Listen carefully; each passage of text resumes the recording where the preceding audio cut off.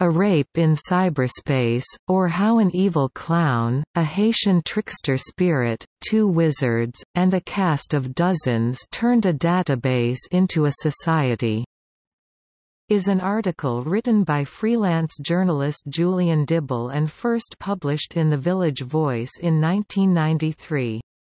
The article was later included in Dibble's book My Tiny Life on his Lambdamu experiences. Lawrence Lessig has said that his chance reading of Dibble's article was a key influence on his interest in the field. Sociologist David Trend called it one of the most frequently cited essays about cloaked identity in cyberspace.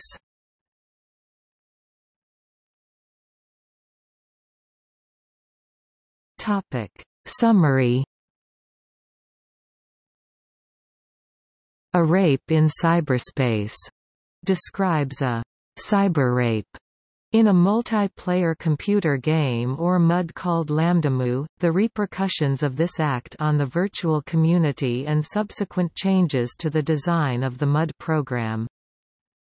Lambdamu, which is a virtual community still in existence, allows players to interact using avatars. The avatars are user-programmable and may interact automatically with each other and with objects and locations in the community.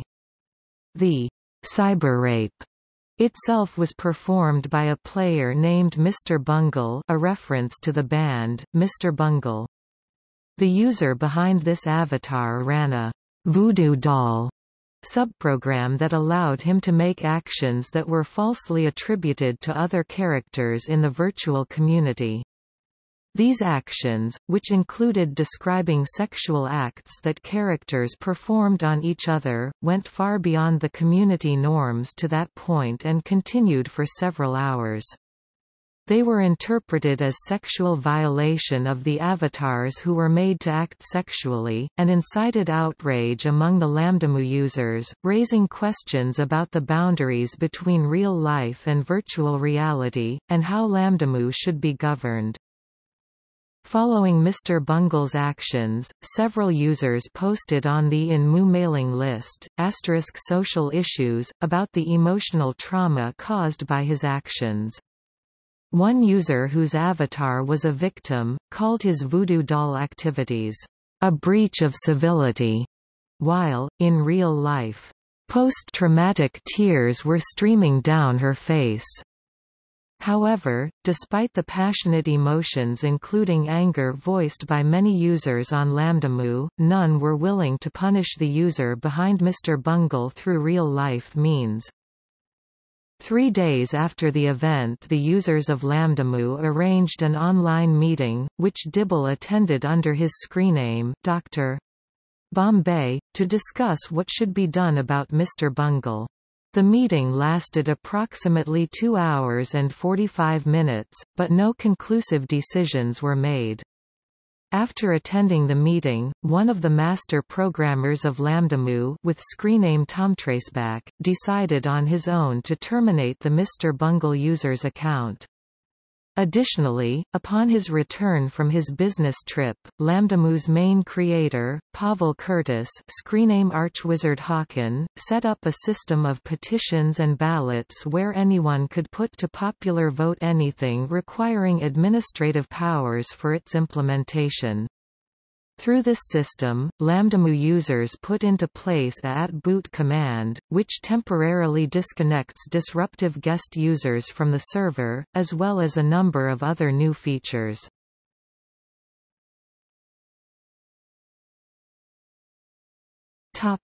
Legacy. Over a decade later, these events remain the primary advertisement for Lambdamu. Research students still regularly visit the MU, often sent there by their professors, and start asking users about these events. They are surprised to find that sexual actions are currently used as a form of affectionate greeting. For example, creative writing instructor Cynthia Brantley Johnson of the University of Texas writes that after a discussion of the Dibble article and Sherry Turkle's book Life on the Screen, which also mentions Lambdamu, she has her classes log on to Lambdamu en masse and congregate in the room where the virtual rape occurred. Before sending them off to explore on their own, Dibble continued to participate in Lambdamu, up to 30 hours a week, and eventually wrote My Tiny Life about his experiences, incorporating the article. He remains somewhat astonished at the impact it has had, saying in 1998, "No piece I had done before had managed to convey as vividly to readers the fact that there was something wild and different going on online, something that might profoundly alter the way they related to words and communication and culture in general."